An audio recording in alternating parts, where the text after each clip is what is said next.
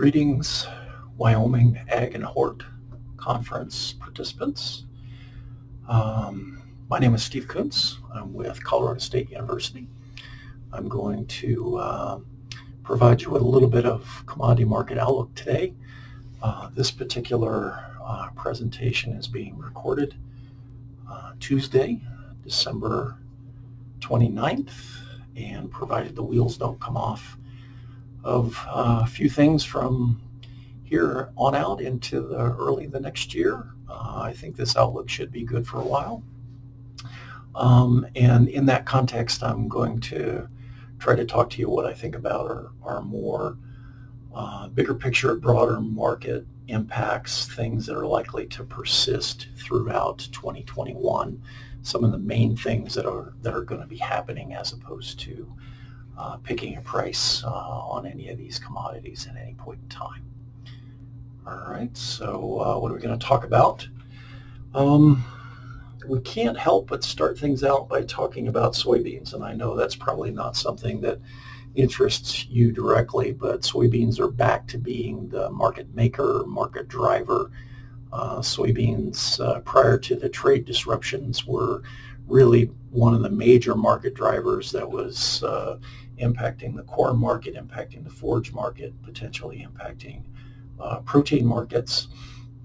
The trade wars and those disruptions put that on hold, and it looks to me like we're back talking about soybeans as being that market determinant. So we need to talk about that a little bit. Keep your eye on soybeans. They're going to have an impact on where corn goes. I think corn is looking at tighter stocks, maybe some revisions of last harvest production numbers, and then some surprisingly nice, strong exports that are driving things. Sprinkle in a little bit of wheat, a little bit of tightening in the domestic market, but bottom line is worldwide wheat stocks are plentiful.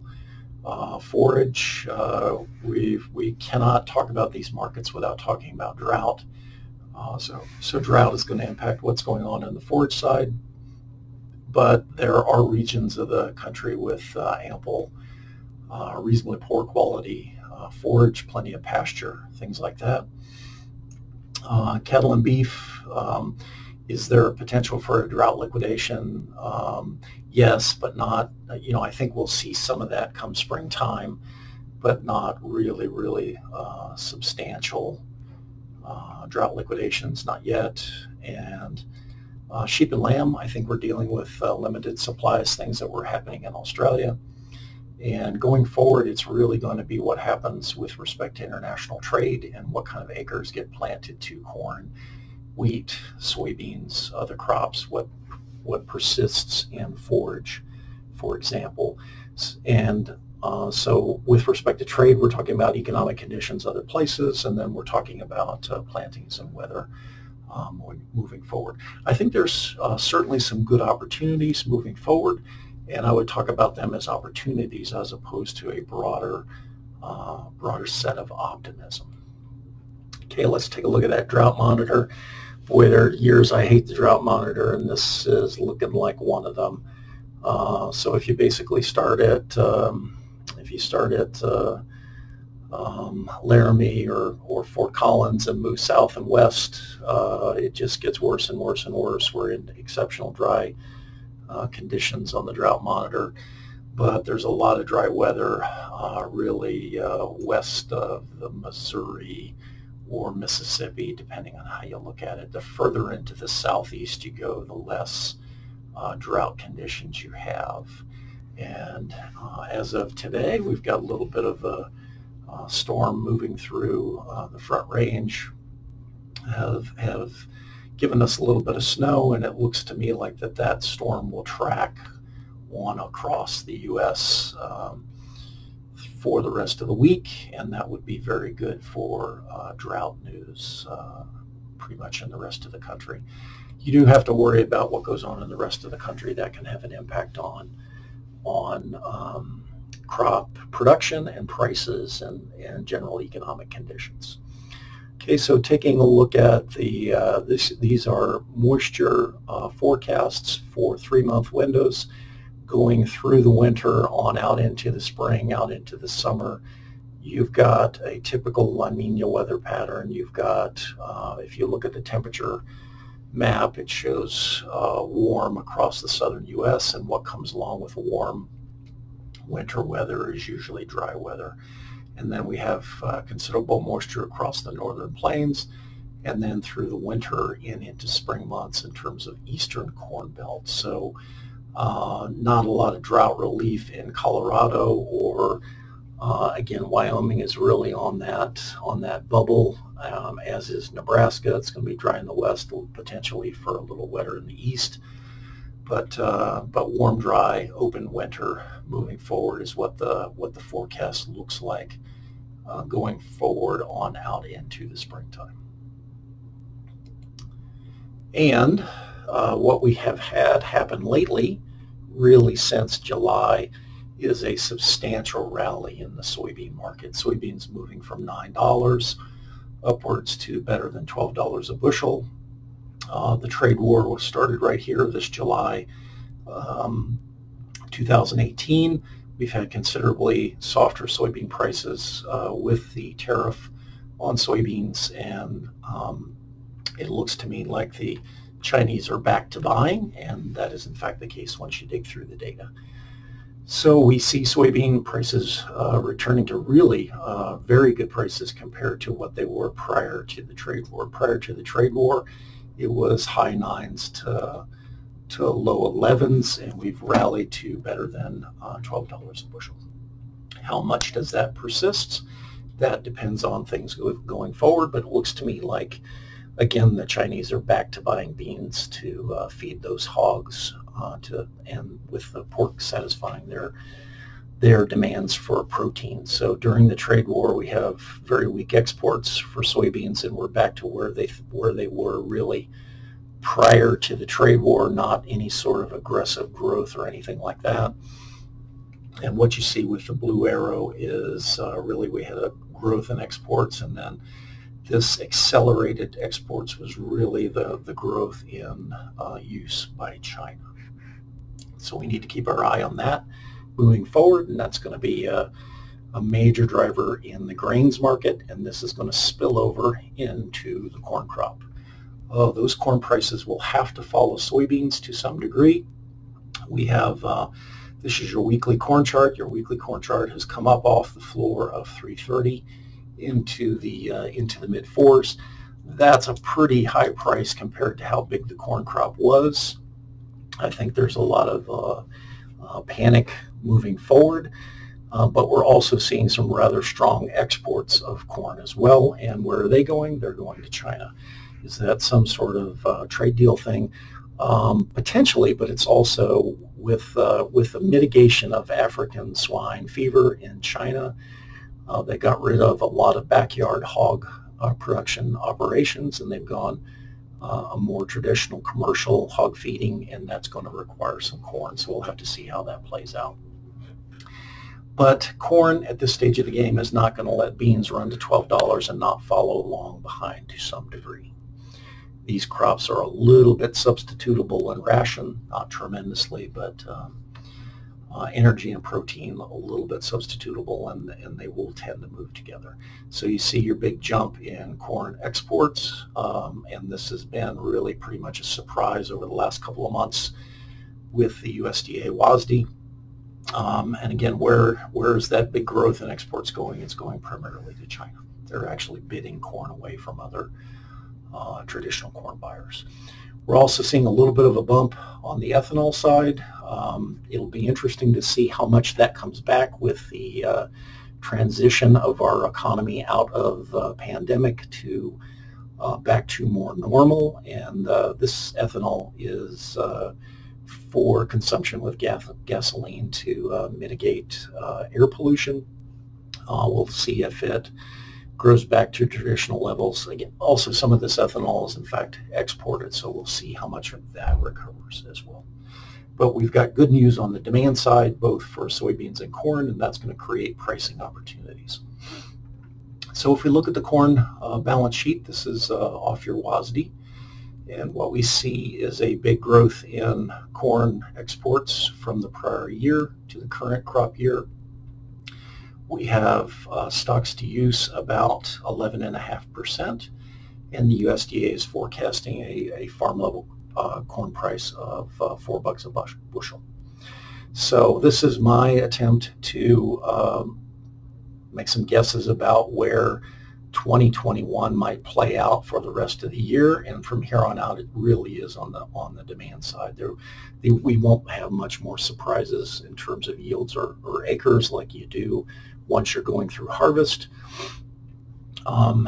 We've got stocks to use of about 11.5%, and if we find more bushels it'll go up a little bit, and if we find fewer bushels and have increased exports, stocks to use will go down some. And that, the corn market here lately moving upwards and pressing 450 is a bit dramatic and not really supported by underlying supply and demand conditions. So I don't think we'll see continued run in higher and higher corn prices through the rest of this current crop year. But we do need to worry about what happens next year. So we really need to see some pretty big acres, and what I'm doing is making some guesses at acres. 93 million acres in trend yields with some consumption numbers consistent with where they are now, maybe falling off a little bit on exports. We'll have to see how that plays out. But we're looking at the corn market, stocks to use increasing back up to something like 13%, and that's a high 3 corn market. If we have any sort of hit to acres or yields and big increases in exports from here on out, we could be up into the mid 4s through much of 21-22 crop year. And if we get tremendous acres and tremendous yields, we'll be comfortably in the $3 a bushel for corn moving forward. So my best guess for next year is really in the high 3s, and that's without considering too much. What's the risk of a drought in the Corn Belt on into next year? And I think that's some of what we will see in corn prices moving forward, is some buying of corn, taking long positions just in case things are a little dry next year and the corn market rallies sharply. There's a lot of corn users that need that not to happen, so they'll protect their positions. All right, so we have the DEES 2021, that's next harvest corn crop, rallying off of 360 on up past $4 and continuing to rally sharply. And the green box is there because that's the price range I like to follow until we know something about plantings. We generally trade about 380 to 420, and we have to have a reason to trade outside of that prior to knowing something about next year's crop. We won't know about corn plantings next year until we get into March. We get a report at the end of March, and then we get our acre numbers the end of June. Okay, here's an example from back 2017 where that crop traded again 380 to 420. It bounced around in that range until we knew we had a really big crop in 2017, and then the market comes off. I think that's where we're headed with respect to the 2021 crop. We're a little bit on the top side, getting some of the fear and panic getting priced in, and I would expect us to again trade in that green region moving forward until there's a reason not to, and that would be revealed by acres numbers and weather conditions once we get into the spring. All right, so the corn market is currently going to have to negotiate acres. It's going to have to fight with beans to maintain some of those acres. We need some pretty big acres next year, or we will be in the 4s pretty solidly. So the question really is, through the spring, what do we get for corn and bean acres, and then what kinds of use play out? What's the trade demand? What's the ethanol demand? And I think reasonably the corn outlook moving forward is something around $4. At harvest, we could be in the mid to high 3s, and then later in the crop year on into the 2022 crop year will be in the mid $4. Stocks are reasonably abundant. 11.5% stocks to use and 13% stocks to use is not tight stocks numbers, so there's no reason for this market to get really worried and move on up to $5. What is tight are soybean stocks, so we really need to worry about what's going on with weather in the U.S. and in the world into next year. Some worldwide weather problems, in particular in South America, could create some rather high prices that will benefit ag producers here in the U.S. All right, let's move on to wheat. You saw the drought conditions with respect to wheat, and wheat has rallied off the basement of 370 upwards to 580, and it's a little better than that here lately. But this again is your weekly chart. We've rallied up to any sort of potential resistance levels. We're going to have to, we'll get a winter wheat plantings crop report in the end of January, and that'll tell us what that crop looks like. But in the end, it's being impacted by drought. In particular, the drought conditions in Texas and eastern Colorado are not boding too well for a hard red winter wheat crop. So if we look at stocks to use on the wheat side, we see that the U.S. is off from it's off from very high levels. So we'll see better wheat prices. But if we go take a look at the worldwide stocks to consumption level, worldwide stocks to consumption in the wheat market are record high. Their wheat is everywhere. It's plentiful. Our weather conditions will create some stronger wheat prices, but I don't see a lot of upside potential in this market, not like soybeans and not like corn.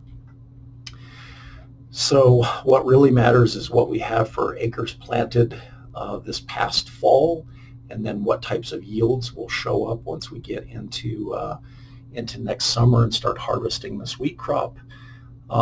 These are my best guesses for acre numbers. Some were a little better than 45 million acres nationwide, upwards to 46, maybe down around 44.5, something close to that. And then with respect to trend yields of 48 bushels an acre, that creates a stocks to use number of something close to 34%. So it's a little bit of tightening of stocks from 41% to 34%, and that will improve prices off the basement $4 price that we've seen here lately. So we'll push up into the fives and we'll have better wheat prices, but the upside potential here is really limited because of the worldwide stocks conditions. Now, one of the factors with respect to those worldwide stocks is those worldwide stocks are largely in China. I do believe they will sell them if the price goes high enough, so it's not as dramatic as it might look like, but we have no reason to go to 7 or 8 or 9. Anybody who's talking about that, I think, is getting a little bit ahead of themselves. So wheat outlook, strong worldwide production and use, but close to record world stocks. The U.S. is the one with shaved production numbers. We have large hard red winter wheat stocks relative to soft. So what sort of acres do we really see? Do we see people shifting to spring wheats, things like that? The bottom line is we'll have some improved prices and hopefully much stronger basis numbers for hard red winter wheat. So I'm looking for something, sorry, you've got a typo here. That needs to be 2021 for the harvest contract for 2021. We're talking about 5.5, and not on up into the 6s, whereas your soft contract has better trade opportunities. So we're talking something around $6 a bushel. So that's my take on the wheat side. Let's take a look at forage now. You saw the weather map. We've entered into 20, so this December 1 number for 2020 is a forecast because we don't have this report yet. It will come out at the end of December. We're practically in that, but we've got to dig through those numbers and see what goes on with respect to the hay stocks. What kind of hay stocks do we really have going into the winter? And I think we have enough hay stocks with respect to it being open, a relatively open winter, that once we get into the 2021 May 1, 2021, we'll have depleted the stocks from last year, but not tremendously, not like 18 or 19, and have incredibly high hay prices. So the hay prices are going to look good, but not, there's some upside potential. There's some limits to the upside potential there. Ranger and pasture condition throughout the U.S. is in pretty poor shape. You saw the map. Really, it's only the southeast that's in pretty good shape. So this is the percent of pasture that's in poor and very poor conditions nationwide. There's a lot of it in poor and very poor conditions, almost half. And it's the southeast U.S. that has very little pasture in poor and very poor condition. Not like last year. They've improved a lot over last year's dry weather. So the southeast is where lots and lots of pasture is, and the southeast is where lots and lots of cattle are. So also, let's take a look at some potential hay stocks numbers. This is from back in the springtime. Again, we only get these numbers a couple of times a year, and you really have to dig through them and sort through them and figure them out. But what I'm interested in looking for May 1 is trying to figure out, is there any region in the country that's really got abundant stocks or has depleted their stocks? So these are the absolute, these are the percent changes. And we see that the southeast really pulled down their stocks from last year, and then we've had some growth in places east of us, and some modestly tight stocks once we go out further west. And going through this past year's summer will not have made this any better. So again, what I'm looking for is nationwide, do we have abundant or very tight stocks? And it's a little bit of a mixed picture. A little teeny bit of a growth out west, but not a whole heck of a lot. How about a percent change in hay acres? And again, this is comparing 2020 to 2019, because we don't have the information all the way through 2020 yet, and we see some tightening of what would be considered hay acres out west. A little bit of growth east of us, but not growth west of us, and a lot of our good hay is going that direction. So there's some considerable upside potential, but there's plenty of pasture and hay down in the southeast U.S. Plenty of grinder hay that's out there.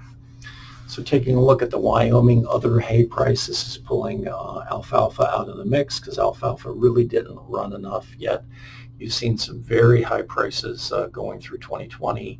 And again, this is a crop year, so it switches over to 2021 here in January through February, so we're not quite there yet.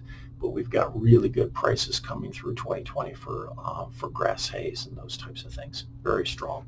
Not as good or much better in Wyoming than it is in Colorado, than it is in Kansas, and than it is in Nebraska. So I think we'll see some stronger hay prices, but they'll get high enough that they can start shipping hay considerable distances from places east of us.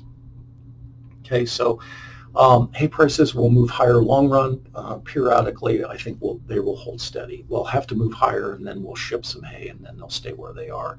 My understanding is much hay moved early in the 2021 crop year, so the hay is largely moved. I think there's plenty of people that have the hay they need to get through the winter, especially with that weather outlook we had, with the winter being relatively open.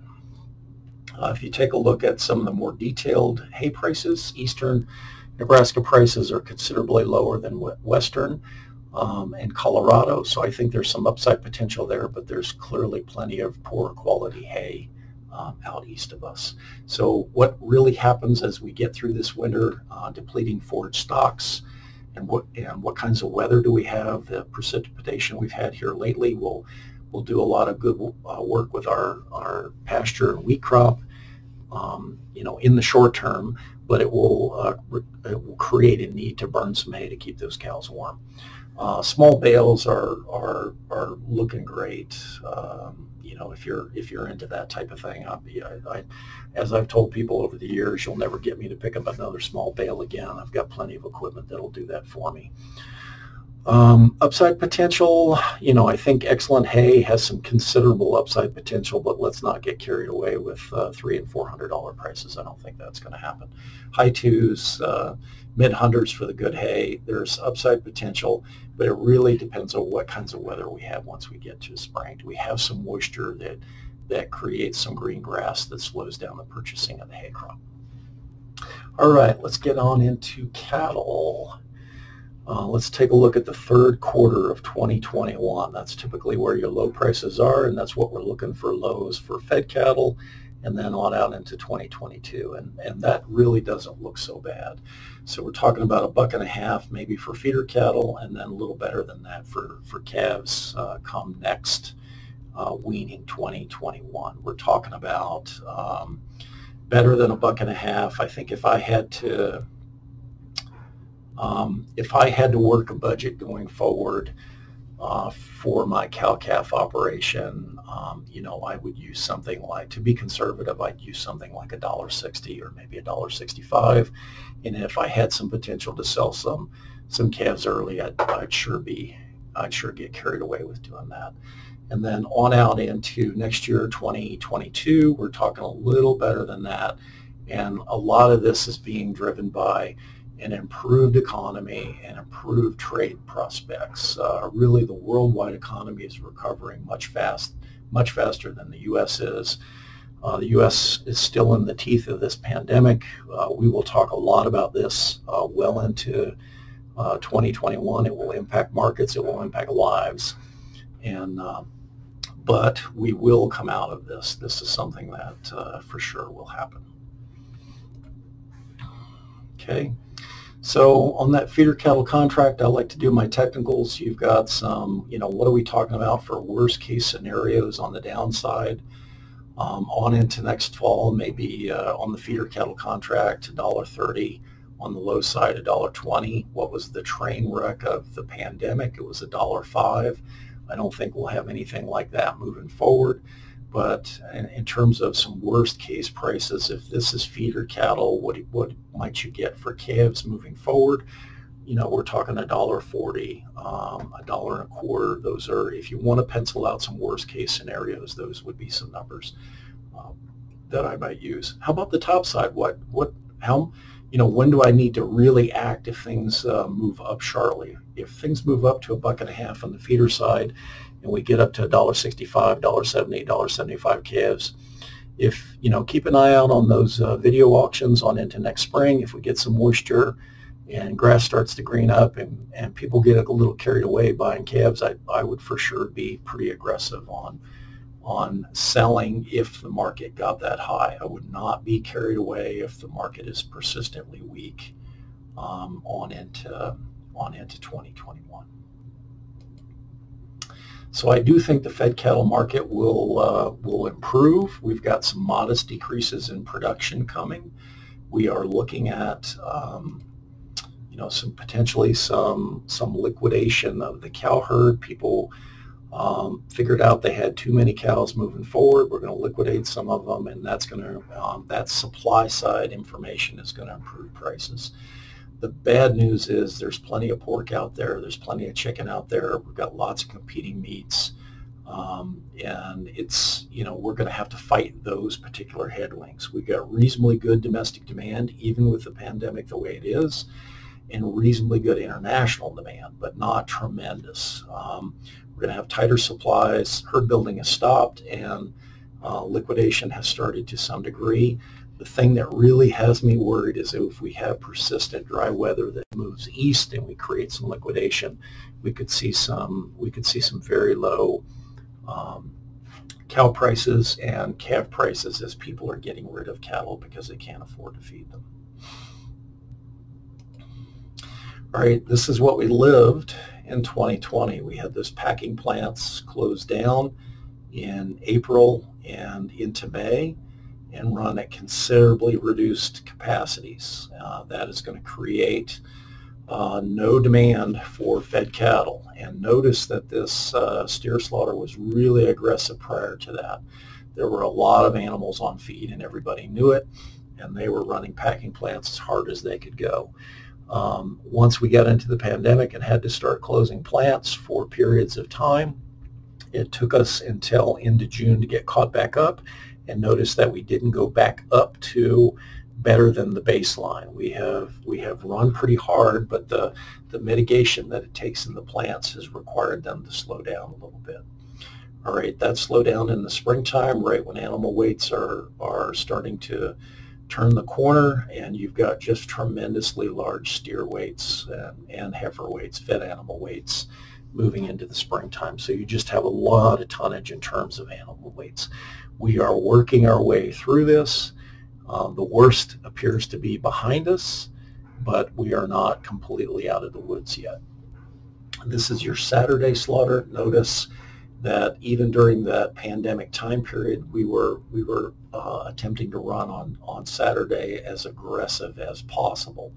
And we've been running on Saturday very aggressively all of last year and all of this year. Yeah, it's not a surprise when you have some sort of plant disruptions because of operations problems if you've been running them this hard for this long.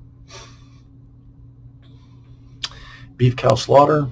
You saw the softening slaughter through the spring when they couldn't run the cow plants as well. We caught right up, and we're not showing any sort of liquidation compared to last year or herd building compared to last year. So I think it's not showing up yet in terms of the beef cow slaughter numbers. I think it will show up much like last spring. We'll see some pretty aggressive culling if you've got open cows. I think they'll go to town come springtime, come late winter or spring. All right, if you close your packing plants down and your retailers can't get beef bought, you have box beef establish record high prices. So this is something that's just going to mess our charts up going forward. These huge disruptions through April and May created tremendously high beef prices that we caught right back up with in June. So this is not evidence of markets being broke. This is actually markets working. You've got tremendous profit incentives for those packing plants to open and run, and they were able to do that. They're also going to have tremendous pressure to do some things about mitigating potential health risks. All right, this is an interesting chart. Let's take a look. I think a lot of people ate beef ribeyes for Christmas. We definitely saw that. We saw the beef ribeyes really take off following the pandemic, but when the pandemic got started, beef ribeyes actually tanked. Ribeyes, tenderloins, and loins, those things that we tend to eat away from home, actually had lower prices starting with some of the shutdowns.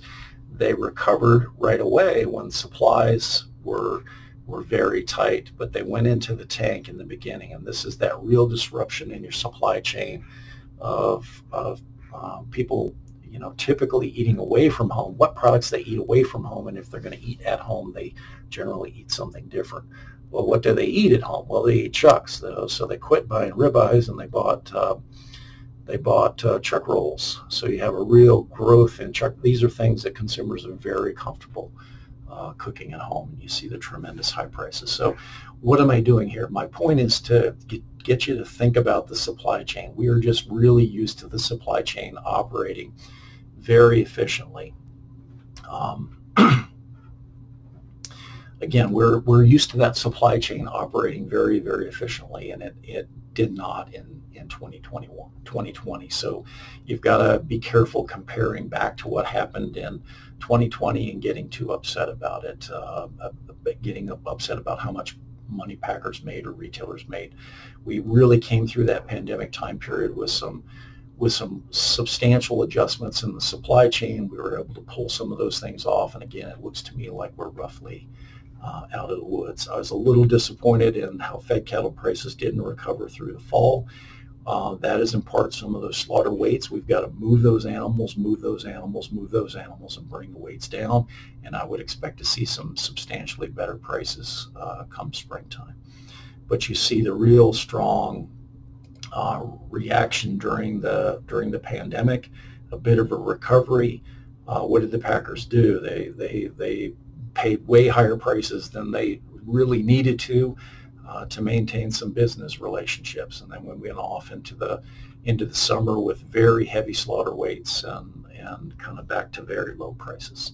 We've seen steady gains since then, steady gains, and I expect to see that continue on out into next spring. It might be April before it happens, but I expect to see it. One of the things I didn't expect to see was how weak calf prices were, and this is in part that really strong rally in soybean prices and feed grain prices. You had people that were planning on very low corn prices, and then all of a sudden, whoops, what the heck is going on? So I expect to see some better calf prices, but it's going to take some much better fed cattle prices. All right, we've turned the corner with respect to animal numbers, big animal numbers. Back in 18 and 19, we've turned that corner. We'll get our cattle and calves report come the end of January, and that will continue to communicate, I think, a tightening of the beef cattle inventory, and we'll have a tighter supply situation. Will create some better prices for us, but we've also got some headwinds of higher feeding costs. So on the cattle outlook side, tighter supplies in 2021 and 22, that's going to result in better prices. We've had solid domestic demand, but really no substantial growth. For me, it's been surprisingly strong through all this pandemic bad news. And, but I don't see a lot of long-term growth potential with respect to the U.S. market. The long-term growth potential will be internationally. The supply chain, the downstream, is going to do well through 2021. We're used to the supply chain being very functioning and stable, and it just got thrown one wrench after another through 2021, like a lot of consumers did. And I think the bottom line will be better price-wise, but be very cautious about managing risk going forward. I think the people went into 2020. There were a lot of people that went into 2020 very optimistically about where these protein markets would go, especially with the protein needs in China, and they simply did not materialize because of the pandemic. I think that one of the major lessons that needs to be learned from that time period is we need to routinely manage risk, and some hard looks at some livestock or risk protection products is going to be a must. So that's what I mean by manage risk. Take a hard look at some of those products and don't be put off by what they cost. I think they're going to be, the potential for the downside is always going to be there, especially with some sort of market disruption. How about into lamb prices? We're really living in the teeth of the liquidation in Australia, New Zealand, those regions a couple of years ago. They'll have, they go back into a herd, they're in a herd building phase, or maybe modestly in a herd building phase with some of the continued dry weather down there. And what that does is creates opportunities for U.S. Domestic producers. So we've got some pretty good market lamb prices on into second quarter of next year. Likewise into the second quarter of 2022, and that'll create good feeder lamb market prices for lamb producers. I think this is a real bright opportunity, or this is a situation where this market is really very strong, but it's due to the problems that the Australians have had with respect to drought. So it's a little bit of a silver lining. All right, let's move. That's it for lambs. I think the potential there is just really good for the next couple of years until the Australians get reestablished. Now let's take a look at some input markets. I really like to show agricultural producers this particular chart. This shows you your oil market. In the spring of 2020, oil was priced at a negative $40 a barrel. So people were willing to pay you $40 a barrel to come get the oil and take it away. Normally, markets don't do things like that. So Again, a chart that's going to be messed up for a number of years, but we're really back rallying back to very close to $50 oil, and that is good news in terms of the economy getting going again, people traveling some. Let's hope that the pandemic is mitigated to a degree, but we're really seeing some. This is your pandemic energy market. And the potential is, I think, to recover back to the 60s. Once we get back to $60 oil, $65 oil, then you can draw the conclusion that the domestic economy is doing pretty well. And again, let's talk about that economy. This is the change in the GDP, percent change from the prior year. Substantial slowdown in first quarter of 2020, a bounce back from that slowdown, but still continuing slow from the prior year, and that is not good news. Let's keep our eye on that ball.